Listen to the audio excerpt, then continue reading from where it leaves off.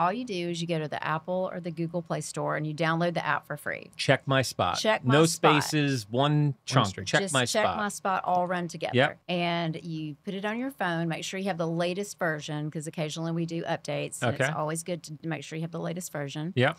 And then you just enter your personal information, Yep. which is like your name, your address. You also list your dermatologist if you have one. Yep. So that's important because Yep. that goes into the not cannibalizing people's patients.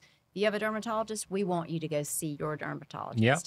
So you answer about 6 questions about your history with skin cancer. Do you have blue eyes, blonde hair? You know, how many sunburns have you had? Just general things that give us an idea of your risk for cancer. Yep. Once you do that, it's really important to watch the 90-second video on how to take a good picture. Okay. Because without a good picture, it the screener's not going to be able to tell as well. Right. So a lot of people like to skip that, but we encourage you to watch the video. Great point. And then you take a close-up picture and a location picture, like a far away one, so that you'll have like a body reference, so you'll know left, right, and you mark it on the body diagram. And then enter, if you don't have a coupon code, enter your payment details, push submit.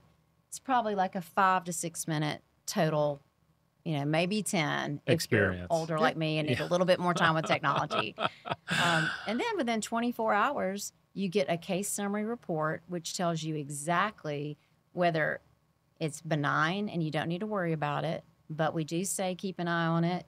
Your picture's archived in your phone. If it changes, you can pull it up, take another picture, make a comparison. And then if it's worrisome or indeterminate, then that's when our second arm of our value proposition takes over. And we say, okay, we're going to get you an appointment in the next 7 days.